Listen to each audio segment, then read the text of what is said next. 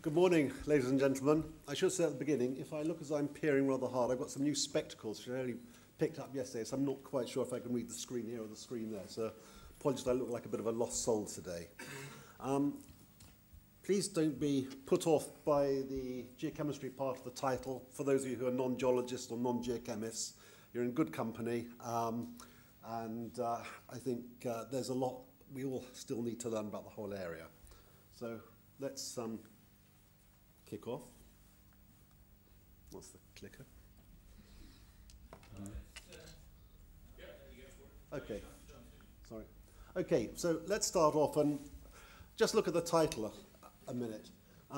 Onshore, yes, but are there any offshore? Well, onshore, yes, we know that from the interior rift basins, but I'm going to take this morning offshore to refer to the coastal rift margin as a whole, from the near shore and the onshore, as well as the deep water.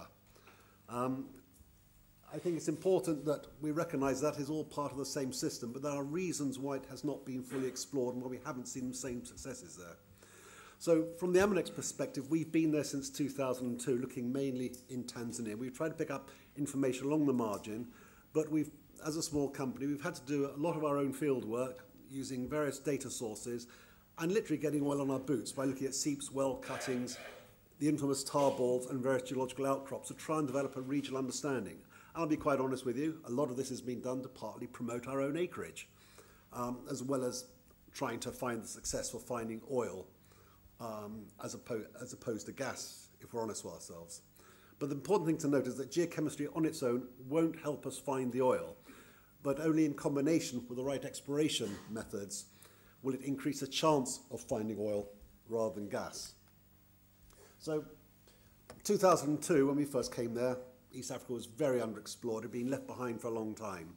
Although it had been explored since the early 50s, most of the early wells did have shows of oil and or gas, but it just lagged behind. It was limited infrastructure, corporate and global politics, world oil prices, and yes, personal career ambition in the various majors that were exploring at the time, all conspired to keep Africa in the backwater and make everyone go for the big, easy oil elsewhere. So until the early 1990s, it was largely the work of BP, Shell, Agip Amoco, and Texaco who had done the work there. And I think it's fair to say that apart from Agip, now in the form of ENI, none of those other companies are really that big yet in East Africa, in the Kenya, Tanzania, Mozambique region. But onshore, there have been some successes, and in the near shore. We've had in the northern area, sorry, I'm using the wrong pointer. In the northern area here, we've had Songo, sorry, I'm not looking at, sorry, in the, we've had Songo, the Mukaranga discovery up here by Moran Prom, Petroquest, and Kilawani North, small gas discovery in relatively recent years. Songo was the first discovery back in 1974 by Agip Amoco. And in the Rovuma Basin onshore and near shore, we've had Manazi Bay, which was discovered back in 1980 by Agip, 82, and the recent Entori discovery by Aminex last year, spudded in 2011 and came in February and tested in June last year. So all these onshore and nearshore discoveries have had condensate in various quantities, and basically a lot wetter gas than the dry gas found in the deep water offshore. And so we've used these samples to try and get a better handle on the geochemistry and the overall potential for the oil. So deep water exploration success does act as a pointer to what might be found in the near shore or the onshore. In the gross scale of things, it's a fairly simple geological model. You've got the progradation of the East African shoreline, particularly in the region of the deltas, such as Rufiji and obviously the Rovuma Delta, where you've got the basin floor fan systems, all the big discoveries, basically have their stratigraphically lateral counterpart up on the shelf, or on the marine shelf or the onshore. And recent improvements in seismic imaging and acquisition methodology confirm the presence of such traps and their as yet unexploited potential. The only problem is they've hardly been drilled yet. And we'll come on to this after we've started to talk about the geochemistry. But the geology of the whole region of the East African continental margin is determined by two key events. That's the uplift and eastwards tilt of the margin associated with the East African rift system and the formation of modern delta systems such as the Lamu, Rufiji and Rovuma deltas. And you can see in the examples at the bottom here, two examples. There you've got Songo Songo coming to the newly licensed block, which is a massive uplift inversion feature. And then in the offshore here, you've got the Carimbus Graben, which sits somewhere out here. So you've got some quite interesting geology in the region. What can we do about it for the geochemistry in terms of source kitchen, prediction and migration and maturation? The two rift phases are quite evident on here. We've got the initial rift phase in the Permo-Trias and the Karoo, where we've got rich, locally light oil and gas-prone source rocks. And then we've got the second rift phase here with the breakup of Gondwana land when Madagascar and India split away from Africa round about the between the lower and the base middle Jurassic. And those really, at the moment, are what we believe to be the two main oil-prone source intervals. The younger tertiary up here, we've got no major rifting, and as yet, we've got no major sources. Now, there is a lot of potential. Well, there is some potential for sources in the tertiary, but at the moment, there's not much hard evidence that's been published, and we'll address that shortly. Looking at the hard facts for the oil story, this is something from a paper I did with Chris Matchett-Downs, who's now at Adamantine, some years ago when he was with Jebco. We looked at all the seeps, the known seeps at the time, primarily from Tanzania, but also Kenya and a bit of Mozambique. Obviously, we had more access to Tanzania than the others. But as you can see, many of these wells there, from the 50s through to the 80s, all had shows of oil and gas. Mafia Island, that was the first well drilled by BP in, I think, 1954 and 1956, Mafia 1. And that TD'd in the Upper Cretaceous with oil shows. But of course, going back to, I say, personal career ambition, for example, not being a great incentive to exploration here, if you're going up the corporate ladder in BP in the 1950s and you've had a fantastic well in Mafia Island in Tanzania, where there's no, going back to the last talk, there's no infrastructure, and it's only a sniff of oil and a sniff of gas, compared to your colleagues and your peer group who are all out in the Middle East, bringing in wells in what was then Persia at 25,000 barrels a day and getting nice bonuses and going up the greasy pole of success, then there's not much incentive to stay looking in places like East Africa. And of course, when you become the big boss and you're young, bright spark says to you, please, sir, we should go and explore in East Africa again, you're not going to give them much incentive to do so. So, despite all these shows, it showed there was something going on there, but it didn't lead to any major exploration until the last 10 years, perhaps. And that's some of the physical evidence again. And these are all samples that I've been involved with, associated with. Major gas seeps on the Manazi Bay Peninsula. It's like a city in a hot tub at low tide. You've got the Kilma soak oil seep on the coast, fresh oil coming up in, between the high tide and low tide mark on the foreshore, fresh seeps, oil sands, a newly found oil seep to the west of our Rovuma license last year. In actual fact, it was a condensate, but that we gathered there. On the geological maps, that outcrop is shown as being granitic basement. So quite how the oil seep was there, I don't know, but there's a lot more work to be done in that region, which I call location X. And of course, tar balls from the foreshore of Niuni and Akuza Islands. And of course, as well, fresh condensate samples from the Entoria 1 gas discovery that we made last year. So, looking at the tar balls, starting to hit the geochemistry now, we picked up tar balls from various places on the coastline, Akuza Island, Zanzibar, and Niuli Island, and it wasn't particularly difficult to look for these. I mean, some of these tar balls are more like tar mats on the foreshore, and they're the size of a dinner table. I mean, there's a lot of oil there, but you know, the obvious question was, is it tanker washings, etc.? Well, we looked at the biomarkers and threw a lot of effort at it, and we found they all matched. They were all the same families. The interesting one, though, was from Latham Island.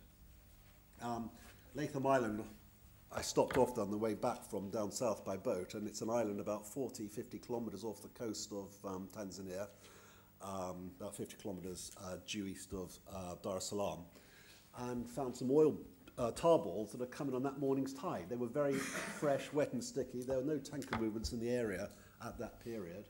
And interestingly, we had traces of oleanine in this tar ball, which is normally taken as a tertiary biomarker. In fact, oleanines are much older than the tertiary, but there's another, we'll touch on that later. But at the moment, that tar ball from Latham Island is the only direct evidence I've seen or anything like published data for a tertiary source presence in the region. Songo gas field from 1974 was the first major discovery, but that has minor amounts of condensate associated with the gas, despite misreporting in the early well histories of oil, sometimes described as white oil, sometimes described as light oil. It was in fact a condensate. And Songo produced about a barrel of condensate for every 1 million cubic feet of gas. It is fairly dry, but nonetheless it's there. And if anything, it's a problem rather than a benefit, because it's in such small quantities. It's basically, as far as I'm aware, it's given away to TPDC, who collect it sort of twice a month. Well, just more or less get rid of it. But Dan Jarvie of Humboldt did some work on this, and he found that the condensate was, the ratios, toluene methyl cyclohexane ratios, are typical of terrestrial sourced oils, but the inferred lithophase is just a marine source. And he believes this indicates a fractionated condensate from a deeper oil system. So we've done work on the condensate associated with the gas at Songo, our gas discovery down there at Kilauea North, and also at Entoria. And we have the same story, that the condensate and proportion of the gas is likely derived from fractionation of oils rather than simply a mature gas-prone source rock. So there really is an oil-prone source rock out there. Where is it? What's happened to it? Well, it's still a teaser to a large extent. When we drilled our UD1 well back in 2003, 2004, at one point we had a film of oil on the surface of one of the mud pits. But we looked at the biomarkers and we found that, hey, guess what? We had exactly the same ratios to the tar balls washed ashore on Union Island. So that suggests there's some pretty major seeps in the region. The C17 pristane ratio is indicative of mature oil, as was the C20 to C23 slope. In case you can't see it, that's an analysis of the oil from the subsurface from cuttings. That's an analysis of the oil from a tar ball sample on the shoreline of the island. So we're getting some pretty good matches. The biomarker maturity ratios suggest that the source for the oil was at a greater depth than that of the cuttings from which it was recovered, which means basically the oil had migrated. The further analysis of the biomarkers indicated they were sourced from a lower to middle Jurassic carbonate-influenced marine source rock, as well as any recoverable oil from the Neocomian reservoirs in the area of Songo would likely be a nice oil of in the range of 35 API, so quite a nice target to go for. We went back and looked at cuttings from other wells at the time. We looked at the Upper Jurassic cuttings from the Songo 1 discovery well. That was drilled in 1974, and lo and behold, they had fluorescence in some of the cuttings. So we took these out and we looked at the oil extracts, and yep, they were the same as the ones from Uni, which is about 20 kilometres away. Same source rock. We then did a comparison, and you can see here we've got the comparison from various Uni subsurface samples to the Songo Upper Jurassic extract, about 4,000 metres. Over here, we've got a comparison of the Nuni oil well shows with tar balls from the Kuza and Niuni islands. These are all the small islands offshore, as well as a comparison to cuttings through the Lower Jurassic from the Mbati well in the Mandawa Basin, where it penetrates Lower Jurassic source rocks. So there's your match. When I say Lower Jurassic, I should say Lower stroke basal Middle Jurassic, breakup, restricted environment time. So we're getting a pretty good story here, we believe. but we still haven't got the oil. We're still getting gas everywhere. If we look at the vitrinite reflectance data from the Uni 1 well, they indicate the cuttings that we analyse were still early mature for oil generation. But of course, we didn't have any suitable kerogens in. The only ones we had were about 90% of type 3 and type 4, no type 1 and type 2. So that basically means that the shale cuttings have no potential for oil generation from at least the Upper Jurassic and the Cretaceous that we penetrated, even though they are in the depth window. So what it's saying is that the oil shows were generated from elsewhere at greater depths of maturity. No oil source potential was observed throughout the Cretaceous or Upper Jurassic.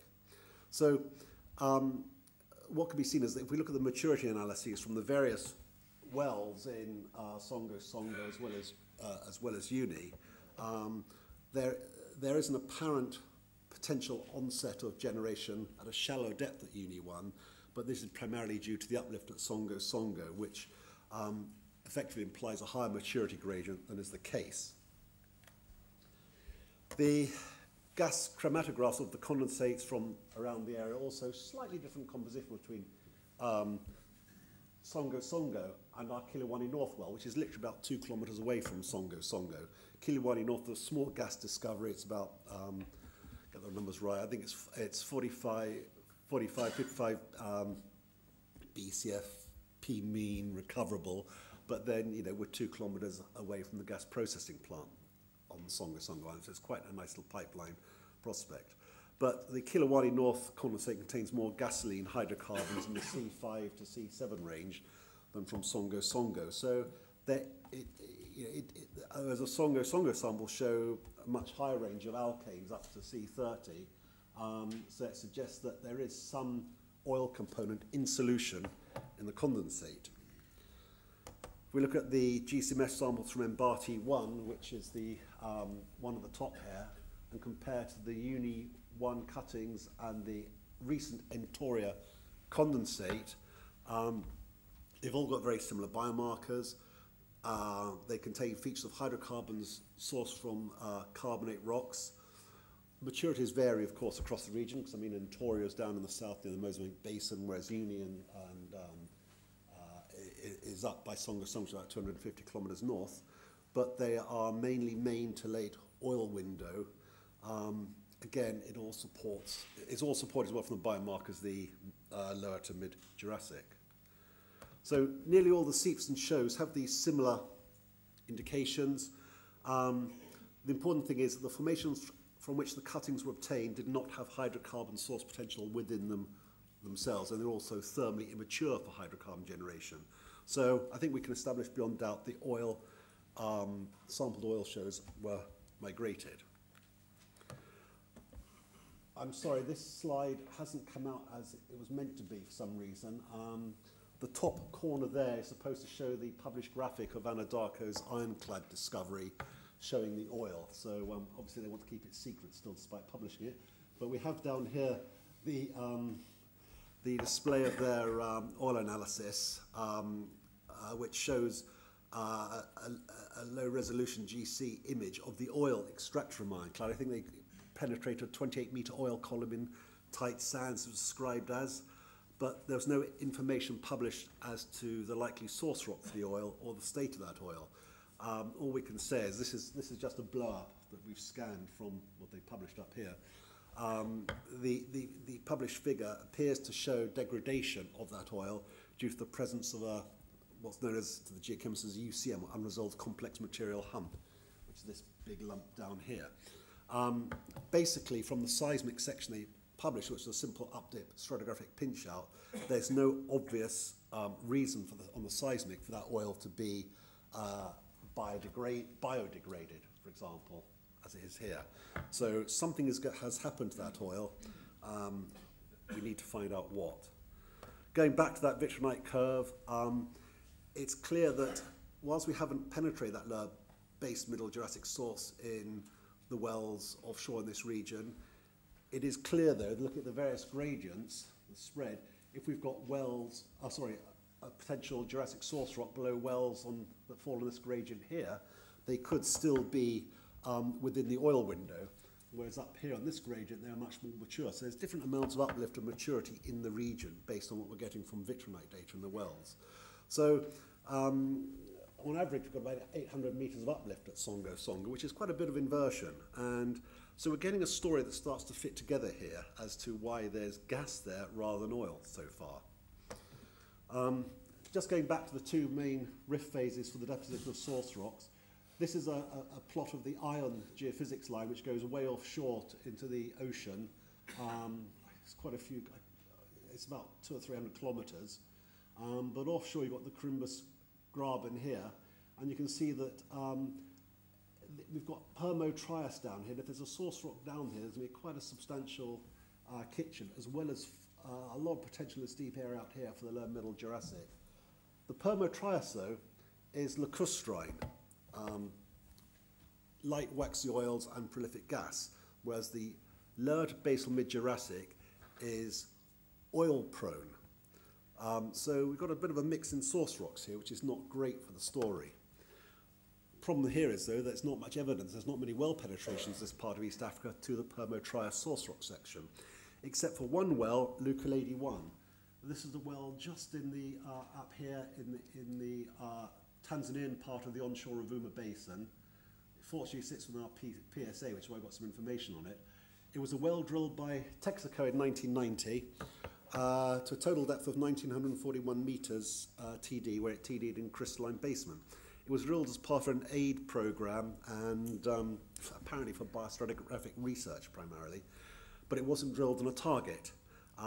It penetrated an almost complete lower Cretaceous and late Jurassic section, about 500 metres of Karoo. And unfortunately, all the cores were destroyed, or rather lost, in storage. But as you can see, that's the well. We have a full check shot survey for it, and it shows TD here, but actually it TD'd within crystalline basement. The problem is that the well is 1.5 kilometres from the nearest seismic line. So unfortunately, it's a pretty useless well for correlation to the seismic, because you can see from the site, and this might not be the best line, you see quite clearly here. There's the basement, there's your Karoo sub-basins, and there's a TD of the well, which on the actual well section would be down there. So we have a correlation problem, which doesn't help us tremendously. But it did tap a rich Permian source rock. The section in the Permian was immature, but it's likely to be oil mature and primarily gas mature immediately off structure in the surrounding sub-basins. So we can say that by extrapolation, the Permian is going to be peaked post-maturity and the Grabens developed offshore as well. Now, that's not so good, because we recorded gas bubbling from the core sample that was covered at surface. The geochemical analysis was done back in 1980-82 by Amoco and ECL. Basically, it's going to give light waxy oil, but prolific amounts of gas, very prolific amounts of gas. It is essentially a gas-prone source rock. So we've got two major source rocks. One's potentially oil, one's potentially gas. We can separate the two families out. On this chart here, we've got examples from the Permian Madagascar oils, Bamalanga, Simroro, and Sakamina sources down here. And up here on the sofa plot, we've got the lower middle Jurassic sources from not just Tanzania, but also the West Kirindi well in the Mondava Basin of Madagascar. And there are two distinct families around. So, as you can probably imagine now, we're getting a bit of a problem here, because we've got a deeper gas-prone source rock underlying a really nice oil-prone source rock. That's going to start confusing the story. The gasoline plot here, the ratios of the methocyclohexane to toluene from these various condensate samples, also demonstrates the evidence for fractionation. We've got different levels of maturity present, and in fact we've done the carbon isotope methane-ethane analyses we've done on our gas from Kilowani North, for example, which is next door to Songo Songo. We've got variable maturities, and it's really the best evidence we've got to say that a lot of the gas in Kilowani North, and therefore by implication Songo Songo, because they're about 2 kilometres apart, is essentially a mixture of Permian-derived gas and lower base middle Jurassic derived gas, which is probably also where a lot of the condensate comes from as well in terms of source rock age. So we've got a mixing of source rocks.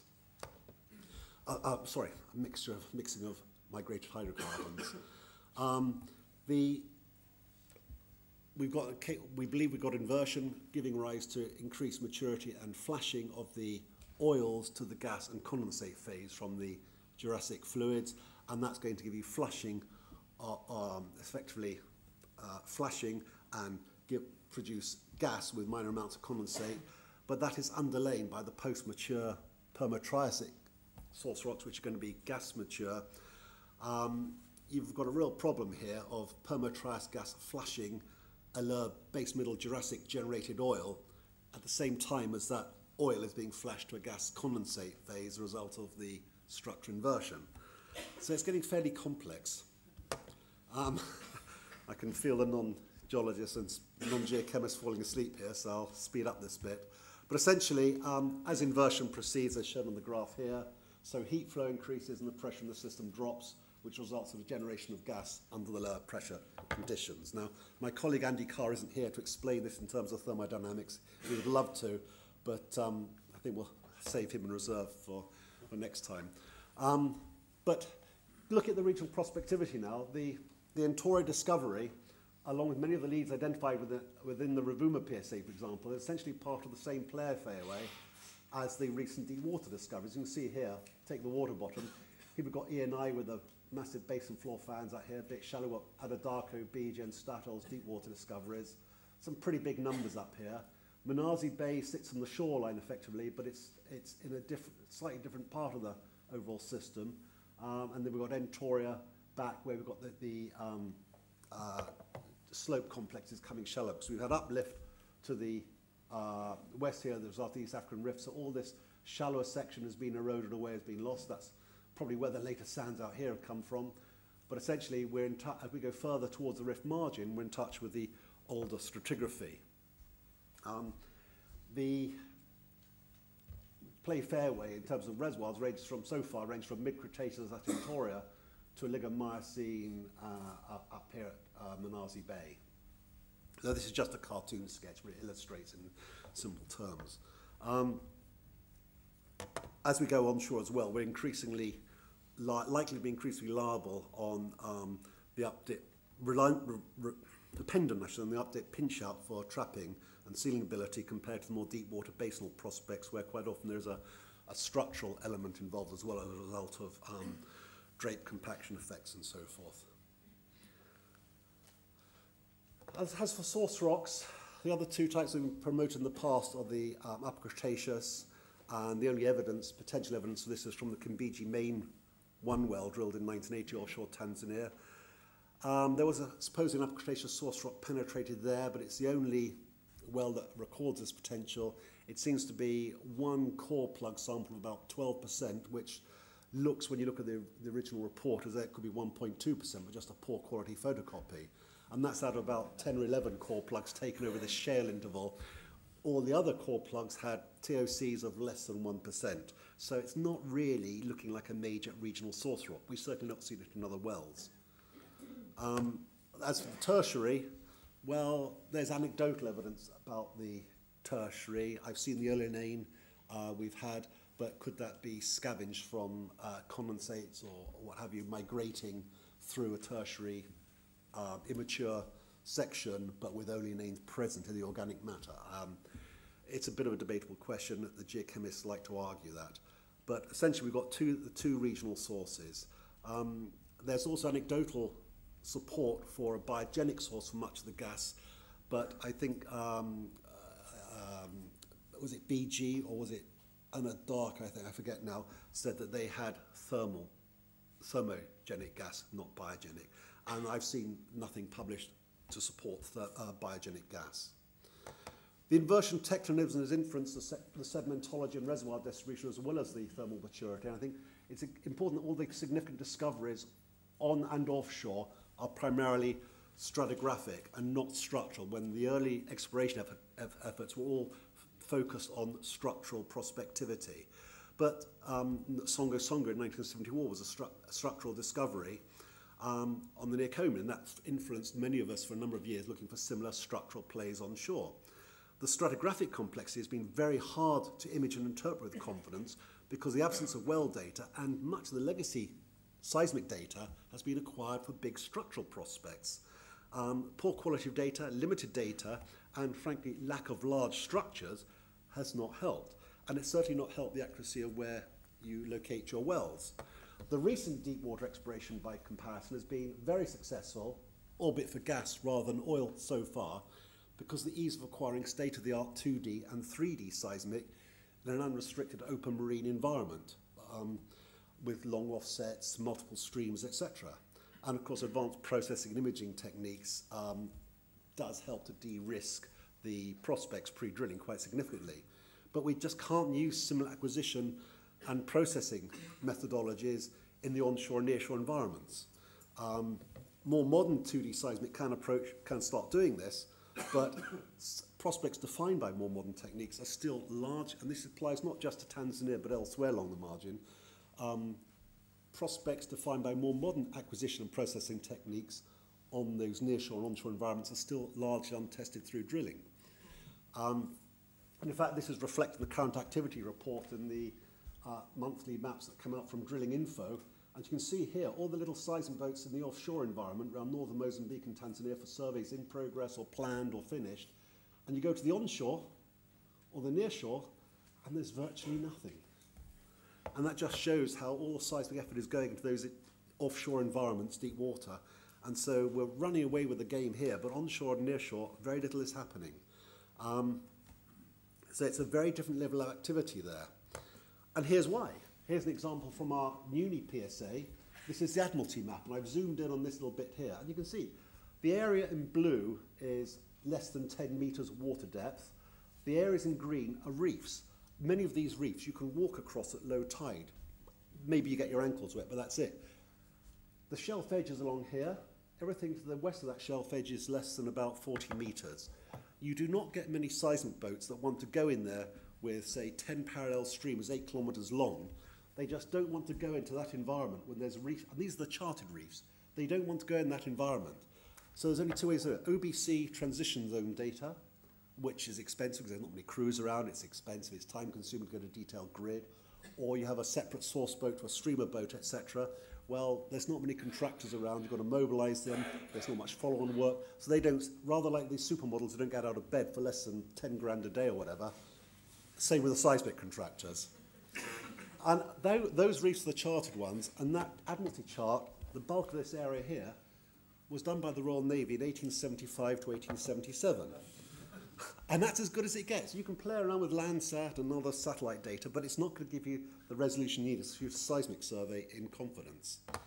So much of that legacy data was acquired with single streamers with an offset of 1,500 meters or less. In 2005, we acquired stuff with a 3,000 meter offset, and with careful processing, the longer offsets actually do show a significant improvement in the seismic imaging to de-risk, but we haven't got around to drilling those yet. That's an example. This is a line here, as came out with just processing the longer offsets from that 2005 data, and suddenly you can see prograding cliniforms, you can see very clear potential for a mid-Cretaceous fan system, and this is on the shelf in only about 40 meters of water. Of course, your next problem then is drilling it. You need a jack-up rig. There's not many other areas in East Africa right now where jack-ups are required. In fact, the last one was in 1992 for Shell. So it's a very difficult area to explore.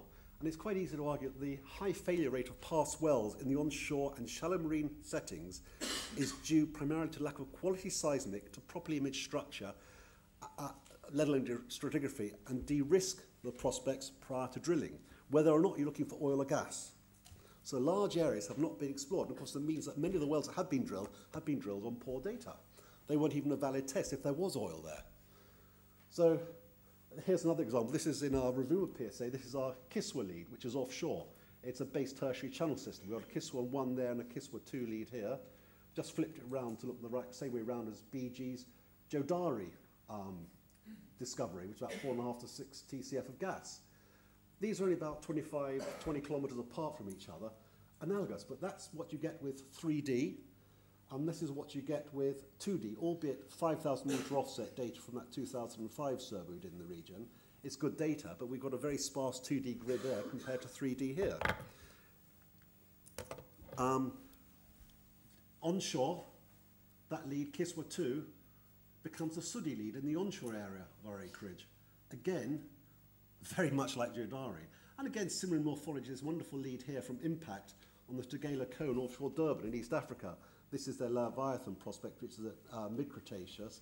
But again, they've got the advantage of high-quality 2D or 3D, I forget which now, but the imaging is so much better. This integrates that one line onshore. The next parallel seismic line to that is about 3 or 4 kilometres away. A lot of people get scared by that. And if we go back, that sooty lead that you've just seen, this feature here, was originally imaged by Texaco in 1990 as a large structural lead here. You can see the coastline here. Our lead is about here now. But Texaco imaged a large 4-way dip-closed anticline because they were working on data of that quality. That is the quality of legacy onshore data. Well, you know, it's hard enough to find a structure on there that you can map, let alone a stratigraphic feature. So there's a lot of work and potential still to be done in that onshore environment. And I think, finishing up now, if we look at the continual, if we look at this sort of schematic dip profile, this is in the sort of Rovuma region here of East Africa, we've had effectively continuous beryl of the Permian and lower base Middle Jurassic source successions until the beginning of the Pliocene when we had uplift and inversion, which accompanied by faulting. That gave us the sudden release of deeply buried and now overpressured hydrocarbons into the shallow section. So we've got the gas-prone Perma-Trias, which is mature. We've then got the oil-prone lower base Middle Jurassic, which has then been uplifted and been flashed to the gas condensate fraction. So we've got a lot of gas slopping around the area. An incredible volume of Pliocene release gas, which is going to reduce the chances of finding big oil in the nearshore and onshore, as well as the deep water in many areas. So both phases of hydrocarbons were effectively released simultaneously, and any oils that were already produced will tend to have been flushed out of traps by that immense volume of gas. So where will that flashing go? Well, we've got a lot of oil at the surface of seeps, but we consider the best chance, myself and my colleagues consider the best chances of finding oil as opposed to gas, and this is the moment you've been waiting for, I guess, for tea. Any chance of finding oil as opposed to gas will relate to older source kitchen release events when the Jurassic interval was, base Middle Jurassic, was still within the oil window. Perhaps protected early traps associated with the coastal hinge line may be the most prospective, because that's where we find most of the oil seeps. But more importantly, I think, and more likely, there may be depicenter flank regions in the deeper offshore waters to the east, where the Jurassic interval has remained in the oil window during the Pliocene tectonism. Heat flows following rifting may have affected this, but also to the west, we have a chance on the margins, although it gets very shallow, it's long migration pathways, etc. To the west, which is really look at the nearshore and onshore and specific regions, we have a better chance for finding oil rather than gas. But as I've tried to show you, those areas are desperately underexplored by drilling and seismic. So it could be there, but we haven't actually given it a fair test yet. The geochemical evidence from the oils and seeps shows that significant volumes should have been generated, at least from the region we're looking at here, from northern Mozambique to southern Kenya. Most evidence is pointing towards the lower to basal Middle Jurassic for the oil source, but as we've seen, those oils will have been expelled westwards and possibly eastwards by flashing and flushing. There's good evidence for significant Permian gas generation, but that evidence, as far from our perspective, only consists of the Lukulady stratigraphic well, stratigraphic research well, and the carbon isotope analyses of the gases from Songosong and Kilauea North. So what we need really to help us is better seismic onshore and in the shallow marine to de-risk our exploration targets, so we can accept that many of the wells drilled in the initial 40 years or so were not valid tests. They weren't even on a bona fide trap. But also, we need more favourable exploration licensing regimes from some of the governments who are starting to toughen up a bit at the moment to maintain rather than stifle the churnover of exploration licenses by the smaller companies that tend to be more innovative but less well funded. And I use examples. I mean, the Kenyans are starting to talk about increasing the entry requirements for submitting for a license, 100 million in assets, and I think that, some fairly substantial work programs. The Comoros people are talking about similar, way over the top entry barriers, which are just going to stop the smaller companies coming in. And if you look in the past, it's all the smaller companies that have been more innovative until the majors swoop in when everything's been sufficiently de-risked. So we've got to encourage the smaller companies to keep pressing on. But also we need increasing contractor availability and competition to help. But at the end of the day, it's only the increase in access to published data from all the companies out there that's going to really help us. And in fact, in October, we had a talk here, and Anna Darkany and I were here, and they basically refused to answer questions on the geochemistry, partly, I think, because they didn't actually know themselves. So finally, I'd like to say, there is a good chance of oil out there, but we've got to be very specific in the areas. For my money, I've got two areas I like in Tanzania. Unfortunately, they're both licensed to other companies, but I think there is a chance, but I think we're going to be better off looking at the near shore and the onshore than in the deep water. So if you're in the deep water, sorry guys, I think it's going to be gas for the time being. I hope I'm proven wrong, but I hope that gives you an idea that there should be oil out there, but there's a long way to go yet. Thanks for listening. Tea time.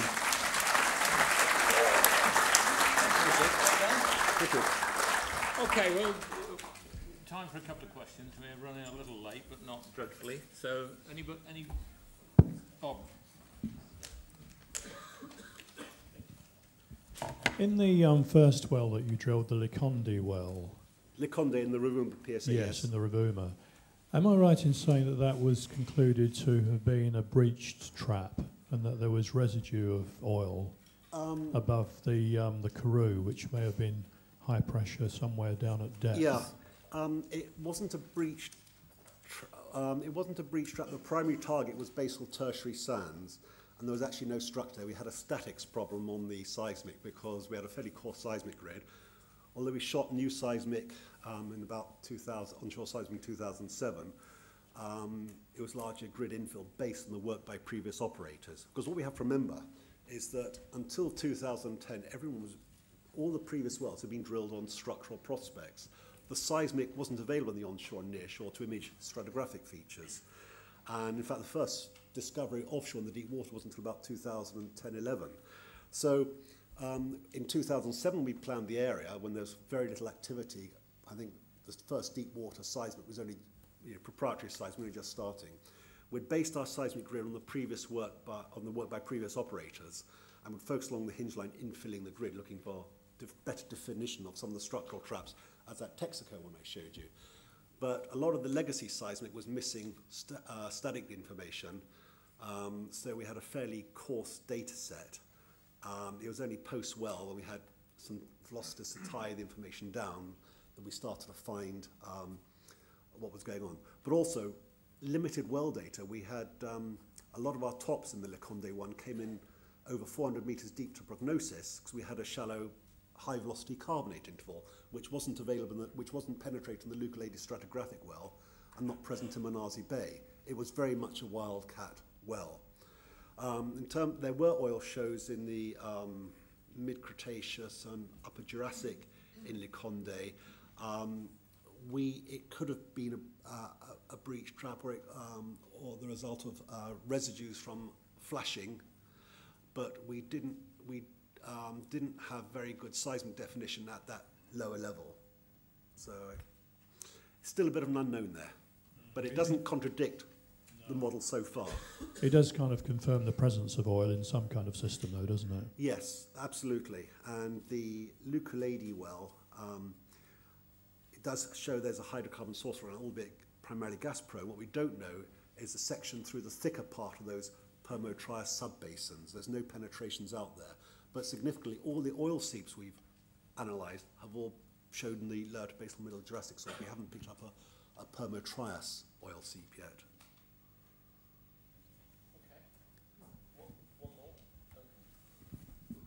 Duncan McGregor, SureStream. Just a little bit of a challenge on the Permian. Right. You've got one well here, Yeah. which has got undoubtedly gas-prone source rocks, but you're obviously in the conjugate of Madagascar, where you've got several Yes. occurrences of oil-prone Sakamina source rocks. So, Right. obviously it's in gas window anyway, but just dismissing it as gas-prone perhaps is pushing it too far. Oh no, I don't want to dismiss it.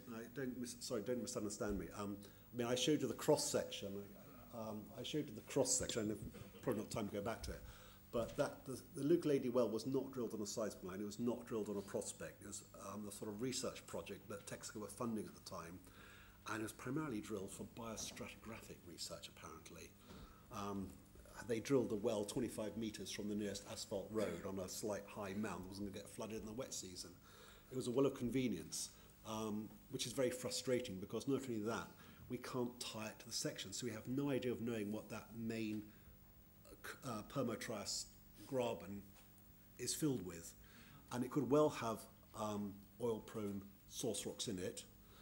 We don't know if the section we penetrated, where it sits at the base of that basin or the top, just below the breakup conformity. What I would say though is that there's more work to be done there. You know, if anyone's got the money to sponsor a few PhD students doing field work, that'll be tremendous because, frankly, as I showed with that condensate seep that we found last year, it was in an area that's on the geological maps as being on granite basement. It's not supposed to be there. So clearly there's a lot of inaccuracies in the field mapping, which hasn't really been done in detail since Bob Stoney did it in the 1950s. It's only been marginally, I don't want to be disrespectful, but I mean, the current day maps haven't changed much, and the location of that is really, it's between where the hard rock geologists are exploring and where the soft rock people like ourselves are exploring. So it's a barrier zone there, and that's where the Permo-Trias might be close to the surface. But what's actually down there, I don't know.